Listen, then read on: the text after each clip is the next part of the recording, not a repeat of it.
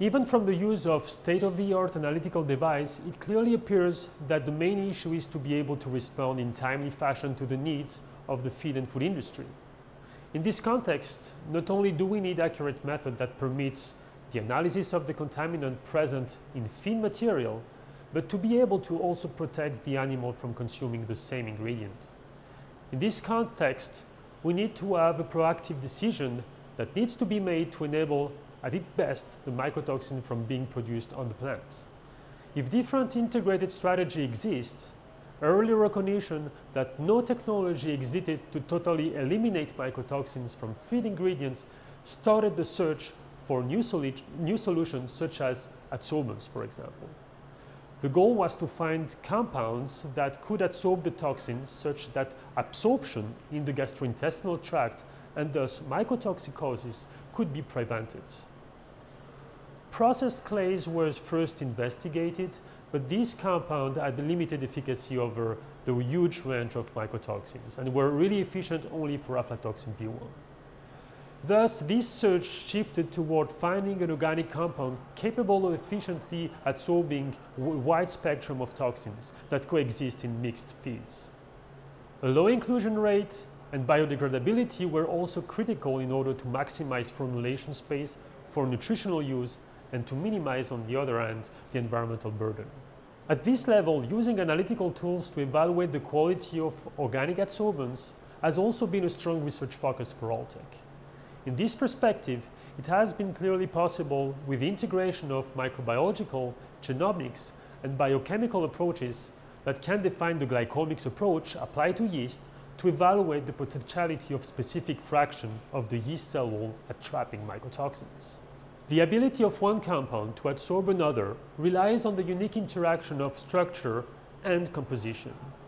New discoveries have revealed how structure and composition interact and how that interaction might be tailored to increase adsorption.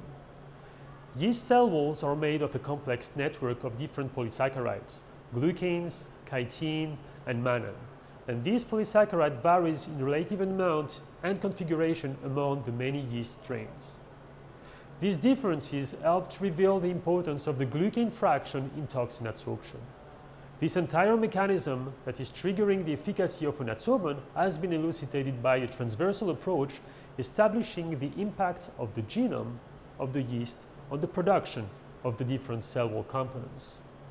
Also correlating the composition to the production process has been facilitated by the development of an entire set of methods for the extraction and quantification of the individual components of the yeast cell wall in relation to changes in the environment of the yeast organism during its growth. Furthermore, drawing the correlation of the gene expression and the production parameters to the adsorption capacity of this organic adsorbent could be then characterized. It enabled to estimate the fit between the toxin and the yeast cell wall extract, such as mycosorb. With the visualization of the aflatoxin, zearalenone, trichotechins, and pathogen molecules within the structure of glucans through the use of computational molecular modeling. Those models were constructed using analytical techniques that measured the three-dimensional organization of each molecule and also to generate and to apprehend the chemical interaction between those different components.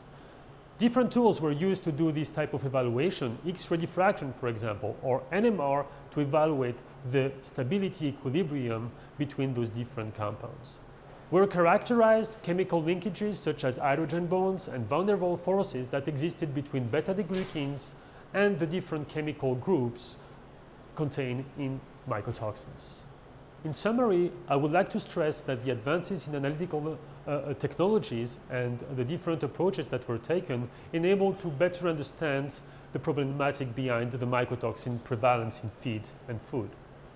It is clear that because of many pitfalls, especially on the side of sampling, we will always have a problem at the feed and animal production level.